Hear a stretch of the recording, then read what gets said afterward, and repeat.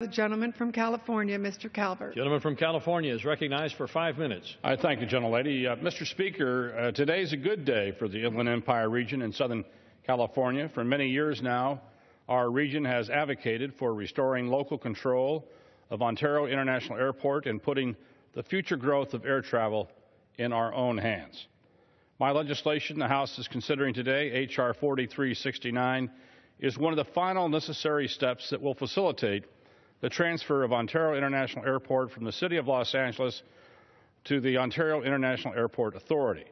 Both the cities of Ontario and Los Angeles, as well as FAA staff, have put in hundreds of hours of effort to approve and prepare for the management transfer of this hub airport.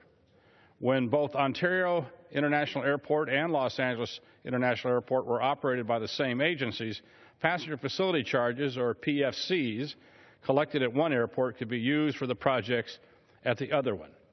Going forward, H.R. 4369 will enable a certain amount of passenger facility charges collected at the new independent Ontario International Airport to be used for projects at Los Angeles International Airport as a way to pay back LAX for sharing its passenger facility charges in the past years. Since it's not possible existing law today, we are fixing this glitch.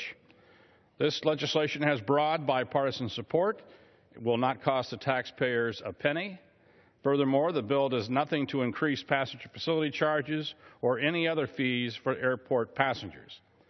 H.R. 4369 is supported by all the stakeholders, including the FAA, the City of Los Angeles World Airports, the City of Ontario, Ontario International Airport Authority. The bill is supported by the entire bipartisan Inland Empire delegation, including Representative Torres, Representative Aguilar, Representative Cook, Representative Royce, Representative Reese, Representative Decano, and over in the Senate, Senator Feinstein has introduced identical legislation, and I'm hopeful the Senate can quickly approve this bill after we pass it here today.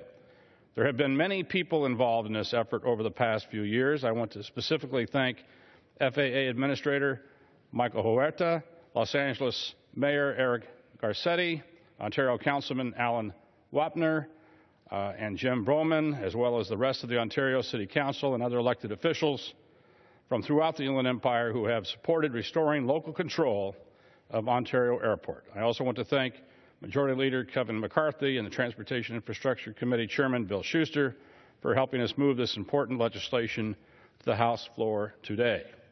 The Inland Empire has and continues to be one of the fastest growing regions in California and in the nation. And it's far past time that we control our own aviation future.